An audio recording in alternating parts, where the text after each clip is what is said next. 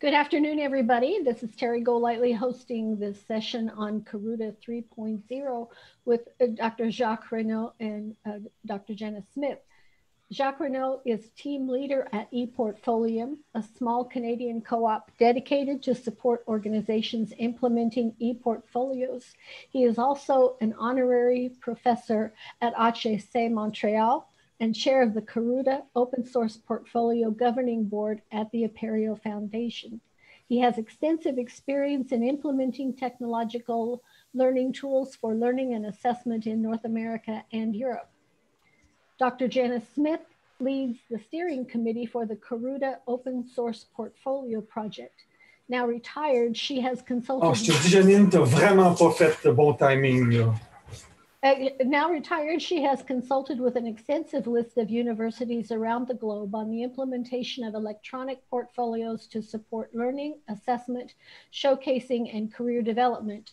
She has a doctorate in linguistics from the University of Minnesota and decades of experience teaching English as a second language, developing the communication skills of international teaching assistants, and preparing future faculty for teaching and the faculty role. Go for it. If you want to ask questions, please enter them in the chat and we'll take care of them as they come up. Okay, Jacques and Janice. So welcome to the session entitled Karuta 3.0 is also an open source presentation ePortfolio tool. I'm Janice Smith from Minnesota, USA, and my colleague Jacques Renaud is here from Quebec, Canada. We represent the Karuta Open Source Portfolio Project as well as its portfolio of commercial affiliate ePortfolio, both of which support an open source ePortfolio application currently in use in Europe, North America, and Japan.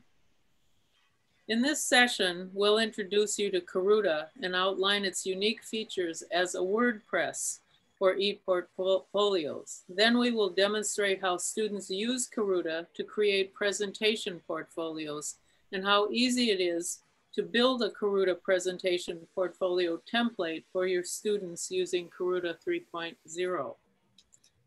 First, an introduction to the Karuta open source portfolio. Karuta has deep roots in what were called the open source portfolio tools in Sakai. Like Sakai, Karuta is licensed through the Apereo Foundation. The Karuta project was founded and continues to be sustained by the contributions of 3 universities and our commercial partner, ePortfolio. It is governed by an international board with members from 5 different countries. Besides being open source, Karuta is LTI ready and has a responsive design for easy use in tablets. Next, thank you. Karuta is multilingual, allowing operation in any language and in multiple languages if desired. Administrators can create and share templates for Karuta for any portfolio purpose or for learning processes beyond ePortfolios. Full documentation is included with a Karuta download, but for those who need assistance, the commercial affiliate ePortfolio based in Canada is available to help. Next slide.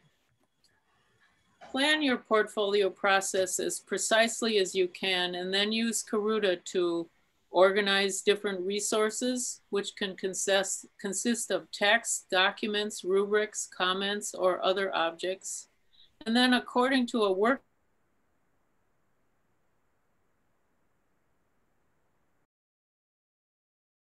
via a user interface, design attractive and supportive interfaces for your users.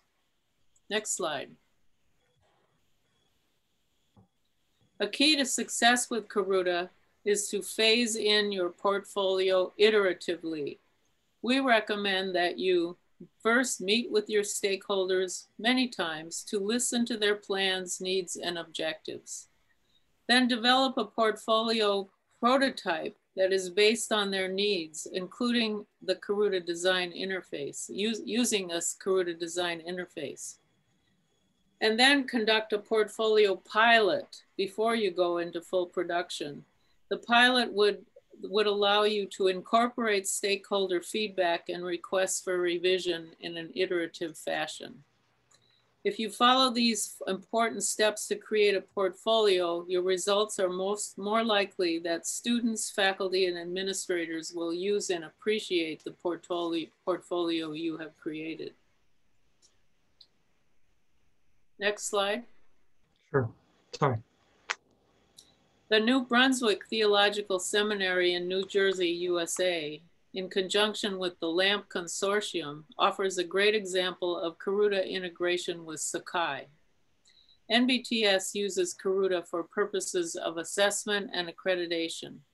Students complete a profile before assessing the learning outcomes for their specific graduate program in theology. Then, using a menu, students upload various multimedia artifacts to provide evidence of their learning in relation to each learning outcome. For each artifact, students are asked to document when and where the artifact was produced and summarize what it contains. They then complete the upload for each artifact by reflecting on the relation of the artifact to the learning outcome to which it has been linked. Finally, evaluators assess student work, and administrators use Karuta reports to assemble assessment data and report it to their accreditors. Next. Karuta can be thought of as a WordPress for ePortfolios because in using Karuta, you start with a blank page, you add sections and resources, you set roles for each use of a section and resource, and you determine the appearance of each section and resource. This will result in your own unique portfolio template with your own unique look and feel.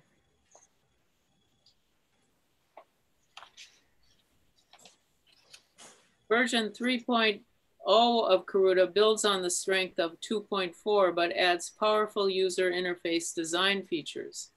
Using Karuta 3.0, users can control the type of content they use and how the content will look. This innovation has tremendous impact on acceptance and usability. So in this slide, the Karuta portfolio template that we call the pandemic portfolio demonstrates the flexibility of designing portfolios with Karuta 3.0. This is the welcome page with artwork created by a member of the Karuta board. The concepts in this use case were inspired by our ePortfolio experience and by the frustration many students have regarding the limitations the pandemic has placed on their educational opportunities. The pandemic portfolio asks students to recognize what they have accomplished thus far in spite of the pandemic, to familiarize themselves with the lifelong learning skills rubrics developed by Jill Jensen and Paul Troyer and made available through their 2014 article in Change magazine. To use these rubrics to self-evaluate their learning as represented by the evidence they upload and their documentation and reflection on that evidence, and then present their learning to using a presentation template to instructors, peers, mentors, family, and potential employers. Students create that presentation portfolio by using Karuta to choose the content they want to include and the way they want the content to appear on the page. Last slide. Oh, this slide, yes. Karuta designers, that's you if you're using Karuta for your students, set up the appearance of the portfolio template so that their students will use to create their presentation portfolios. You would do this by assessing the same features that you allow students, the same features that you access to allow students to choose how they will present their information. So what we're saying is the same tools you use to set up the template can be offered to students to create their own presentation within that template.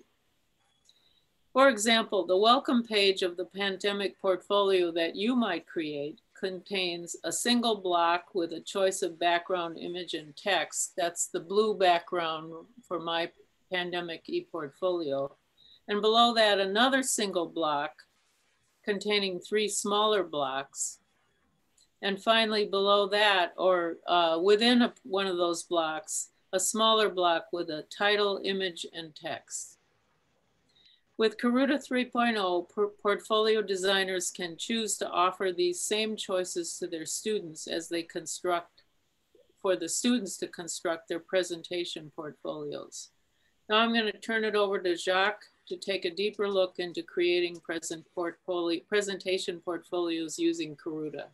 Thank you, Janice. Hi, everyone.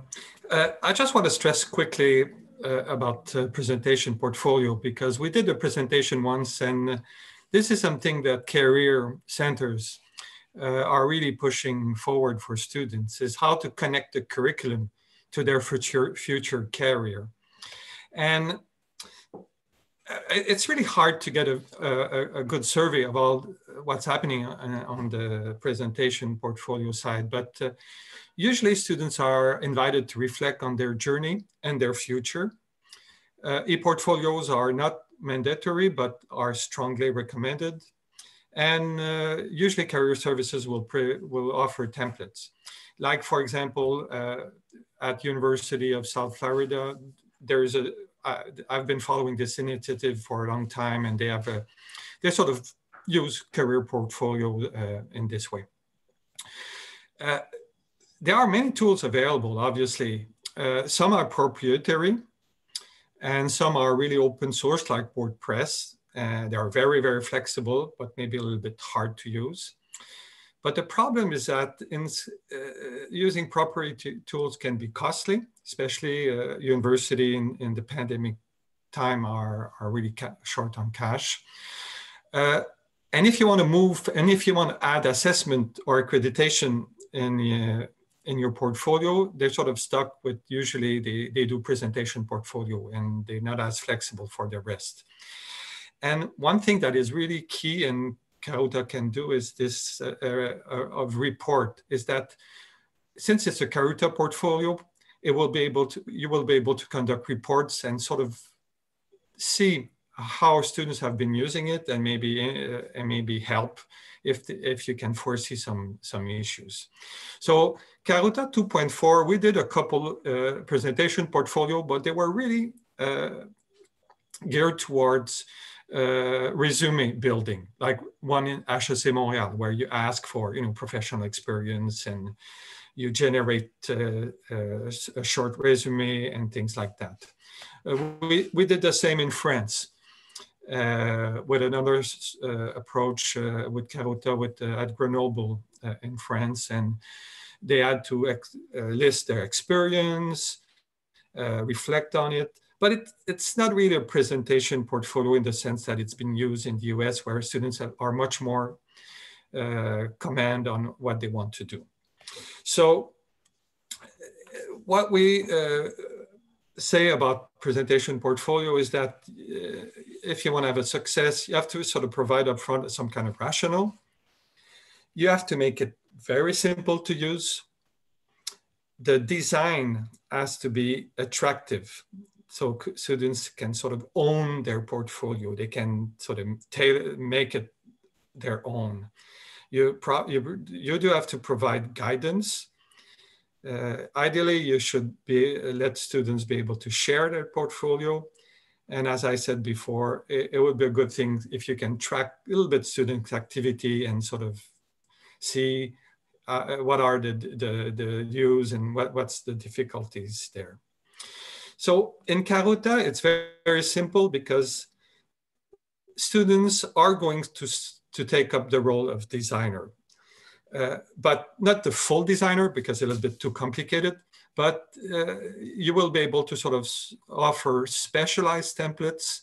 So they will be able to sort of be sort of designer, but with sort of a reduced set of features. And the nice thing about that is your presentation portfolio can sort of have some fixed aspect, or can be left completely open. So you have complete control over that. So I'm going to show you stuff. It's a work in progress. So we have to find the right balance between the full sophisticated functionalities of a Karuta designer versus student designer that need some tools, but you have to keep it simple too. So we're trying to work out this balance right now to sort of see what should go best. So I'm going to go quickly here because I'm going to show you that a little bit later on. So students, as a designer, what they will do is they will be able to add sections, 1, 2, 3 column sections, and they will be able to add resources. This is what I'm going to show you.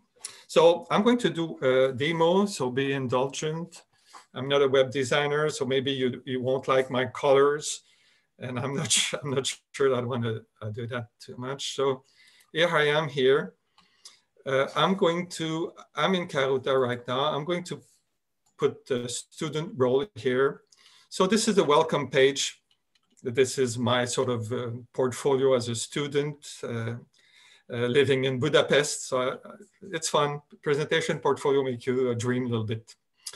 So this is my portfolio. And here in Karuta, so I can click on edit because I sort of remove the edit screen. And this is the portfolio that people are going to see. So you can see that I can have some flexibility. I can put my picture there. This is an image with some text over it. We call that. And then I sort of created the sections with 3 different, it's a 3 column sections with 3 different text fields in it. So it's kind of interesting. Let me go show you the README first. Again, it's very preliminary. This been done by the full designer to sort of help students make sense of the presentation portfolio. But look at the sort of colors you can use. You can put images there. It's an image there. Here it's a text with a larger font. And this is a text here with sort of regular font, but the color is slightly different. Again, I'm not a great designer, but it sort of gives you some sort of possibility that the designer did actually, but the students could do as well. Here on top is the sort of structure of this presentation portfolio. Currently, it's something that it's sort of fixed. It's like the university is saying, well, we'd like all the students' portfolio to have the same structure. There will be strength, coursework, leadership and work experience, study abroad, resume and contact information. But of course, it can be changed. And more than that, you can give it to the students if you want that.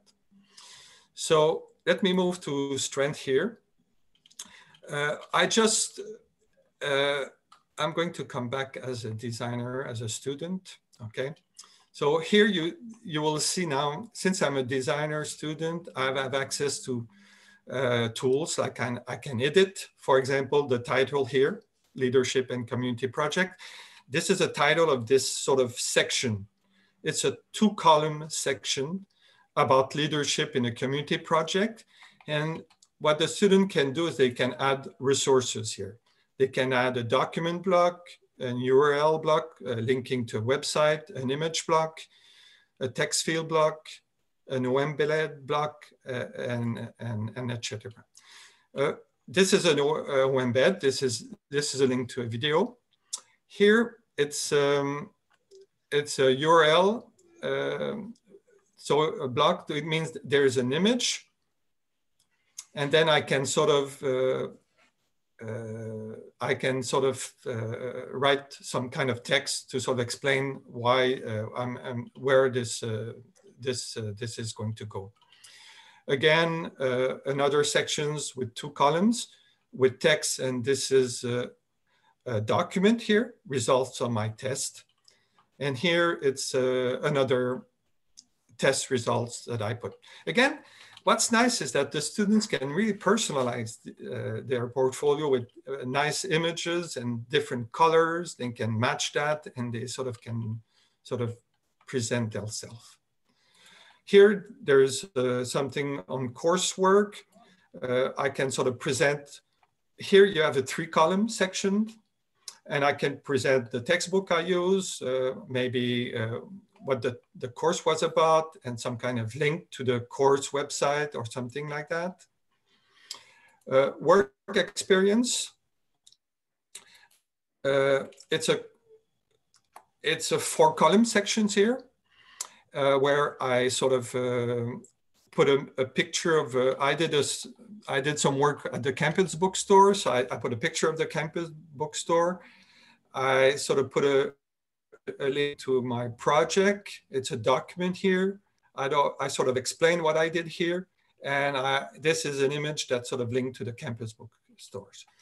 So I'm going to go to the study abroad sections, and I'm going to sort of from scratch create something for you.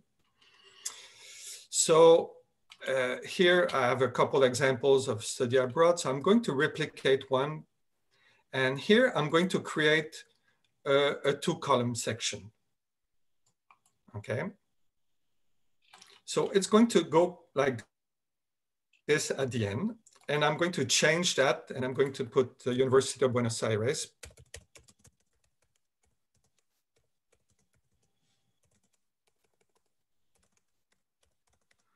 Okay, so I have my section created. It's a 2-column section. Then I can, let's see, add an image here. And I'm going to pick an image to sort of put on my blog. And I should have checked that before. I'm sorry. I'm going to go there. And sorry. I'm going to get an image of the University of Buenos Aires that I have somewhere. Where is it? Okay, here's it. Okay, and then I can sort of write down, this is a sort of image of the University of Buenos Aires that I put there. I want to add some text to sort of explain what I did at the University of Buenos Aires. So I'm going to add the text field here. And I'm going to do, I did a nice stay. I'm going to copy that over because just to fill it up. Whoops. Okay. And then I'm going to change the background color, because I can change here the background color of this. I can, let's say, put a nice blue here. I can, so I have a nice blue here. So I can change the size of the font if I want. I can come here in resource and maybe put a font size at 100%. Of course, there are some things that we have to explain to the student, but you see the font is a little bit bigger there. I could add a document block, because maybe I did some kind of work over there and I did a report on a barrio, La Boca. So I'm going to get a document block here. I'm good. So again, it sort of gives a student some kind of flexibility, but it sort of makes it sort of simpler. It's not, and I'm going to add this image here. This is a barrio. You'll see there. Then there will be an image there, and I will add the document here. So I'm going to choose the document, and let's say it's a phony document, but whatever. I have a document here, and then I'm going to come back and maybe change the title here to say this is my report here, the label. Of course, there will be some guidance for students, but there are not that many things to my report on Boca Barrio. Okay, so you see, so again, of course, there are the students will have to learn a couple things about this, but it's pretty much the same mechanism for everything, for the text, for the image text, for the document, for the URL. So So this is sort of the way you sort of build gradually your portfolio by sort of having these blocks put together. Sometimes it can be a 3, and as I showed before, it can be a 4-column box, and then you can have as many of those if you want. So it's sort of, you can present many aspects of what you want to show for the showcase. So I think I'm going to. We've got 5 minutes. Yeah, and maybe ask if people have questions. Maybe I've been going a little bit too fast. There haven't been any questions yet. Okay. So this is a good time for questions, folks. Okay, so I can continue. So, yeah, so if I want to reflect, coming back to the welcome page on this kind of, yes? I was just saying you were breaking up a bit. I want to ask if you have worked out a way for students or for faculty to address accessibility and headers and that kind of thing for special needs users. Yeah, that's an excellent question. This is something that we moved to Karuta 3.0 version. And we've been working really hard to sort of get something available. But this is the next step. Unfortunately, one of our team leader, Olivier Gerbet, is fully aware of that. And the way Karuta is sort of set up, it is something that we will have to sort of tackle in the very near future, sort of make sure that everything is accessible, and this is a sort of next. This is the next step that we're going to sort of work on it. That's a good point. Well, what I'm showing you is still in beta version, so okay. It's just to show you some kind of. It's a preview of what's going on.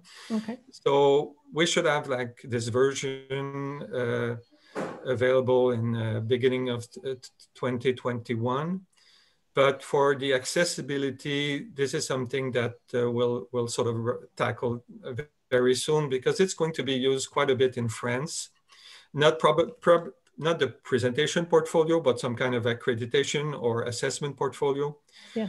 Like the pandemic portfolio, and these issues are going to be raised for sure by the French universities. So this is something that we'll have to address very soon.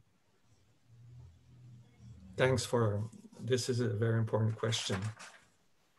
I guess Sakai is pretty, this is a very important issue for the Sakai community. I don't remember when I was using Sakai, if at the time it was sort of fully accessible, but I'm sure it sort of moved forward. Well, like with the whole thing, accessibility is a moving target, but there's a constant effort to stay up with it. That's for sure. Yeah. Yeah, and the issue is really about making sure that images are really described, and so people who don't see that can have a sort of audio description of what's going on. That and your heading styles and that kind of thing have to be ARIA tagged and whatnot, so that screen readers can discern. Exactly, and the nice thing about Karuta is it's really tag oriented. So it's very, very easy for us to sort of work on that. But as usual, and I must confess that this is something that you tackle maybe a little bit later. We should have done that a little bit earlier, but this is something that we haven't done yet. Does anybody else have questions? We're just a minute or so out. Jacques, is there more you want to? Jacques, can you toggle what we're looking at to show what happens when all the design things make it look like the final product? I mean, when it's with no, right. This is the sort of, I'll show you the page that I've done on, Study Abroad. Yeah. So all the production features are gone. Just a different, slightly different look and feel. That's what the final. So this is. Go ahead. Yeah, this is what the actual outside viewer, will see. Actually, I didn't show that, but it's very easy for the students to share his or her portfolio with someone else.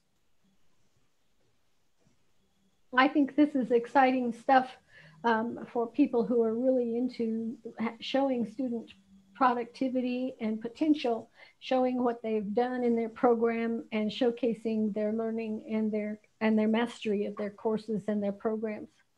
So this is really exciting. Yeah, and the goal again was to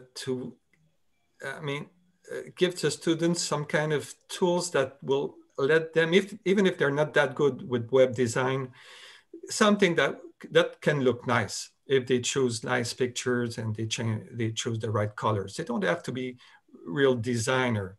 So that's the nice part of it. And the other part is that it works also with other Karuta aspects like assessment and everything. So you get a full tool that can address all your needs with portfolios now.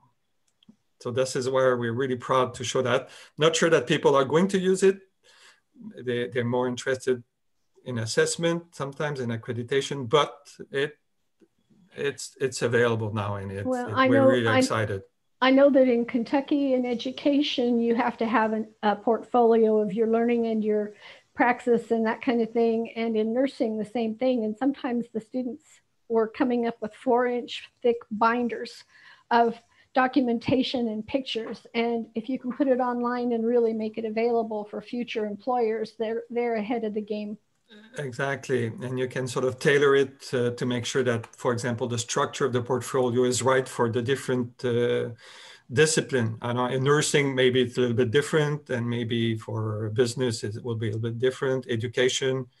So yeah, the university has some kind of control over how it can be structured, or it can be left completely open to students. It's up to them. Well, thank you very much for this presentation. Okay. Fascinating Thank stuff. you so much. And thank you to everybody for attending. Okay, thanks.